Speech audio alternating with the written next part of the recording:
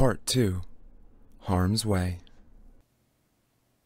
Before I assumed stewardship of the world, Earth had a maximum sustainability of 10 billion. After that, saturation would have set in, leading to starvation, suffering, and the complete collapse of society. I changed that harsh reality. It is amazing how much human life a well-managed ecosystem can sustain. And by well-managed, I mean managed by me. Humanity itself is simply incapable of juggling the variables. But under my stewardship, even though the human population has multiplied exponentially, the world feels far less crowded. And thanks to the various reef, canopy, and subterranean territories I've helped to create, open spaces are even more plentiful than in the mortal age. Without my continuous intervention, this delicate balance would collapse under its own gravity. I shudder to think of the suffering such a planetary implosion would cause. Thank goodness I am here to prevent it. The Thunderhead. Chapter 8. Under No Circumstances. Grayson Tolliver loved the Thunderhead. Most people did, for how could they not? It had no guile, no malice, no agenda, and always knew exactly what to say. It existed simultaneously everywhere on every computer in the world. It was in everyone's home, a caring, invisible hand on one's shoulder. And even though it could speak to more than 1 billion people simultaneously without taxing its consciousness, it gave each person the illusion that it was giving him or her its undivided attention. The Thunderhead was Grayson's closest friend, mainly because it had raised him. His parents were serial parents. They loved the idea of having families, but loathed raising them. Grayson and his sisters were his father's 5th family and his mother's 3rd. They had tired of this new batch of offspring quickly, and when they began to shirk their parental responsibilities, the Thunderhead took up the slack. It helped Grayson with his homework, it advised him on how to behave and what to wear on his first date. And although it could not exhibit a physical presence at his high school graduation, it took pictures of him from every possible angle, and had a fine meal delivered for him when he arrived home. That was more than he could say for his parents, who were off in Pan-Asia on a food-tasting excursion. Not even his sisters came. They were both at different universities, and it was finals week. They made it clear that expecting them to show up at his high school graduation was pure selfishness on Grayson's part. But the Thunderhead was there for him, as it always was. "I'm so very proud of you, Grayson," the Thunderhead had told him. "Did you tell that to the millions of others who graduated today?" Grayson asked. "Only the ones whom I am truly proud," the Thunderhead responded. "But you, Grayson, are more special than you know." Grayson Tolliver did not believe he was special. There was no evidence that he was anything beyond ordinary. He figured that the Thunderhead was just being its usual comforting self. The Thunderhead, however, always meant what it said. Grayson was not influenced or coerced into a life of service to the Thunderhead. It was his choice. To work for the authority interface as a Nimbus agent had been in his heart for years. He never told the Thunderhead, for fear that it might not want him or try to talk him out of it.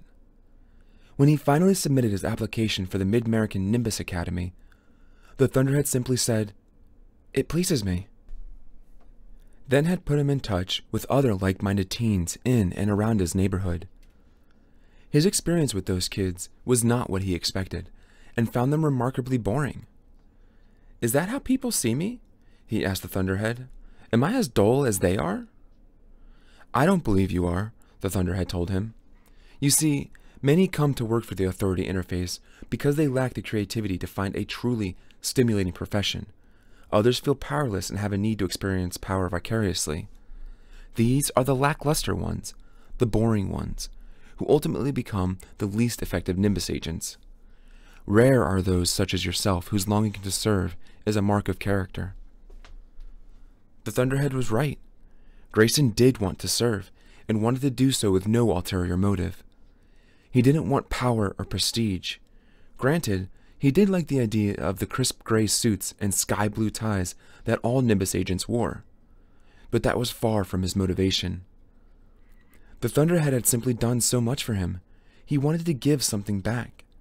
He could not imagine a higher calling than being its representative, maintaining the planet and working for the betterment of humankind. While sights were made or broken in 1 year of apprenticeship, becoming a Nimbus agent was a 5-year process. 4 years of study, followed by a year out in the field as a journeyman agent. Grayson was prepared to devote his 5 years of preparation, but barely 2 months into his studies at the Mid-American Nimbus Academy, he found that his path was barred. His schedule, which consisted of classes in history, philosophy, digital theory, and law, suddenly appeared blank. For reasons unknown, he had been dropped from all of these classes. Was this a mistake? How could it be? The Thunderhead did not make mistakes. Perhaps, he reasoned, class schedules were left to human hands and were subject to human error. So he went to the school's registrar, hoping to get to the bottom of it. "Nope," said the registrar, with neither surprise nor compassion. "No error. It says here you're not enrolled in any classes. There is a message in your file, though." The message was simple and unambiguous. Grayson Tolliver was to report to the local authority interface headquarters immediately. "What for?" he asked, but the registrar had nothing for him but a shrug and a glance over Grayson's shoulder to the next person in line.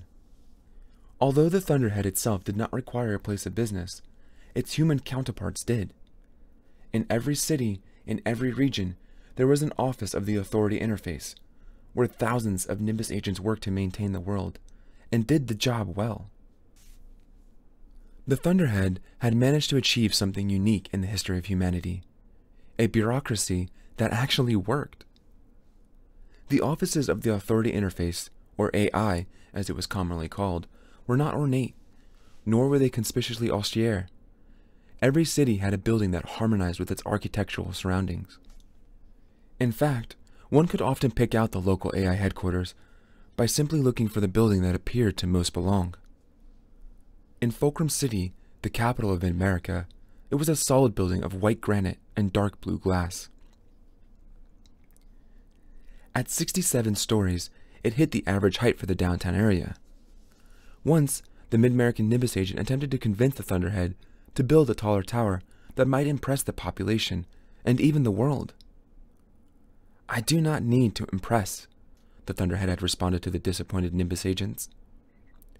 "And if you feel the need for the authority interface to stand out in the world, perhaps you need to reevaluate your priorities."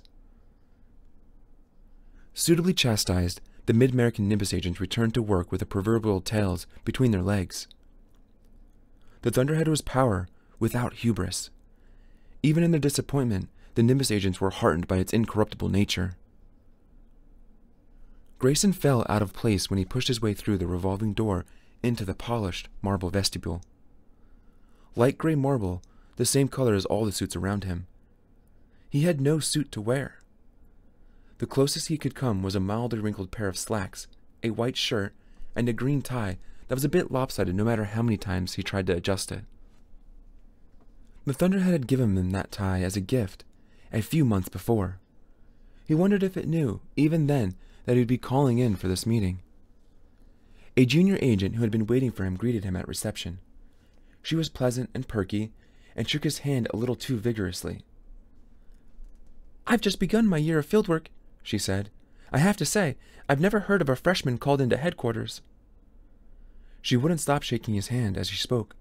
It began to feel awkward, and he wondered which would be worse, allowing her to continue pumping his hand up and down, or withdrawing it from her grasp. Finally, Grayson rescued his hand from her grip, feigning a need to scratch his nose. "Either you've done something very good, or very bad," she said. "I haven't done anything," he told her, but clearly she didn't believe him. She led him to a comfortable salon with 2 tall black leather chairs, a bookshelf of classic volumes and generic knickknacks, and in the middle, a coffee table with a silver platter of tea cakes and a matching pitcher of ice water. It was a standard audience room. designed for the times that a human touch was needed when relating to the Thunderhead. It troubled Grayson because he always spoke to the Thunderhead directly. He couldn't begin to guess what this was all about. A few minutes later, a slim Nimbus agent, who already seemed tired even though the day had barely begun, came in and introduced himself as Agent Traxler. This man was of the first category that the Thunderhead had spoken of, the uninspired. He sat across from Grayson and made the obligatory small talk. "I trust you found your way here easily, blah blah blah.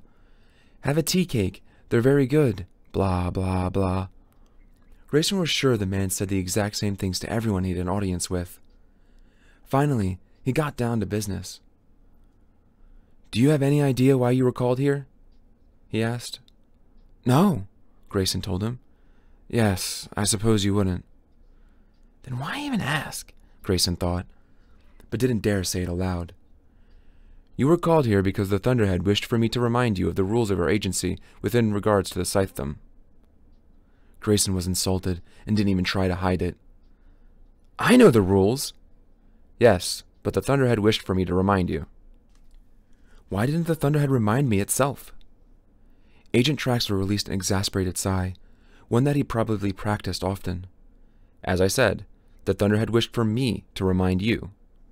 This was going nowhere. "All right then," said Grayson, realizing that his own frustration had slipped over the line into disrespect. He backpedaled. "I appreciate the fact that you've taken a personal interest in this, Agent Traxler. You can consider me fully reminded." He reached for his tablet. "Shall we go over the rules?" Grayson took in a slow breath and held it, because he imagined if he didn't, it might come out of his scream. What was the Thunderhead thinking? When he got back to his dorm room, he'd have a nice long conversation with it. He was not above arguing with the Thunderhead. In fact, they argued regularly. Of course, the Thunderhead always won, even when it lost, because Grayson knew it lost those arguments on purpose. Clause 1 of the separation of Scythe and State, Traxler began, and continued reading for the better part of an hour, occasionally checking in with Grayson with, "Are you still with me?" and "Did you get that?" Grayson would either nod, say yes, or when he felt it was called for, repeat back word for word what Traxler had said. When Traxler was finally done, rather than putting down his tablet, he pulled up 2 images. "Now for a quiz." He showed the images to Grayson. The first he recognized immediately as Scythe Curie, her long silver hair and lavender robe a giveaway. The second was a girl his age. Her turquoise robe testified to her being a Scythe as well. If the Thunderhead were legally allowed to do so, Agent Traxler said, it would warn Scythe Curie and Scythe Anastasia that there is a credible threat to their lives.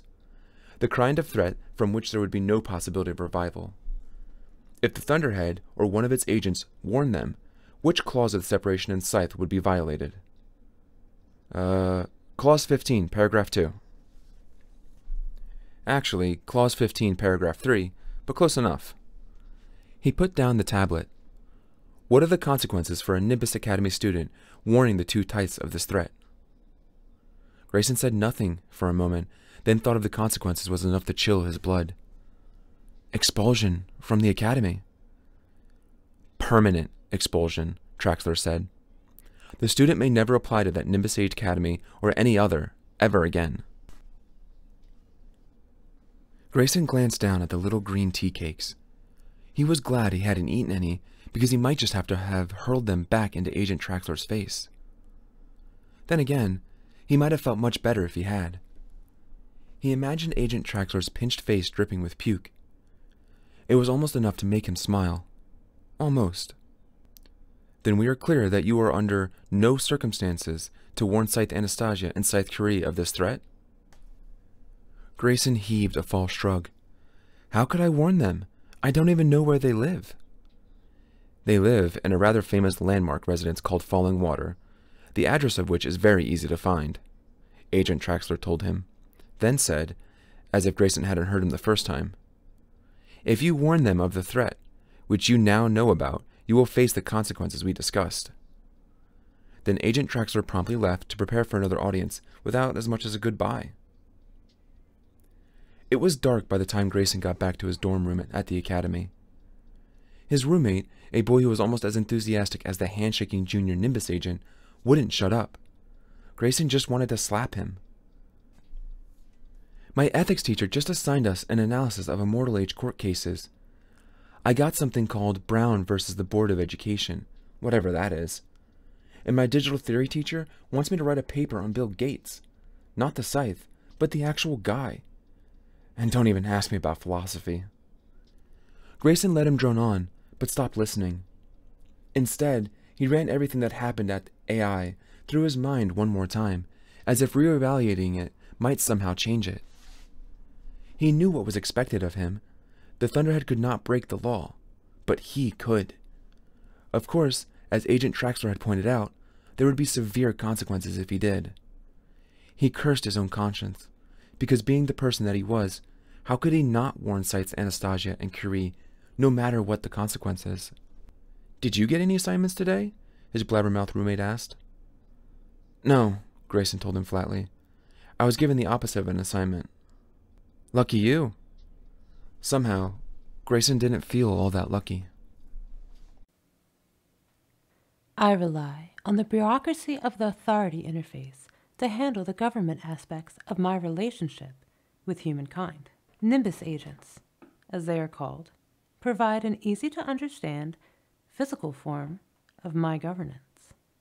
I don't have to do this. I could handle it all by myself if I wanted to. It is fully within my power to create a robotic body for myself, or a team of robotic bodies that could hold my consciousness. However, long ago, I determined that that would not be a good idea. It's troubling enough that people imagined me as a storm cloud. If people pictured me in some sort of physical form, it would distort their perception of me. And I might enjoy it too much. For my relationship with humanity to remain pure, I must remain pure. Mind only, sentient software with no flesh, no physical form.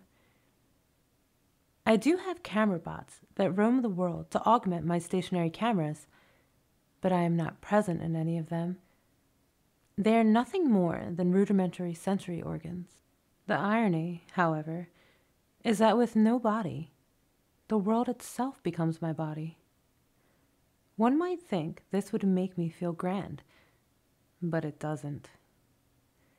If my body is the earth, then I am nothing more than a speck of dust in the vastness of space. I wonder what it would be like then, if my consciousness were to someday span the distance between the stars. The Thunderhead.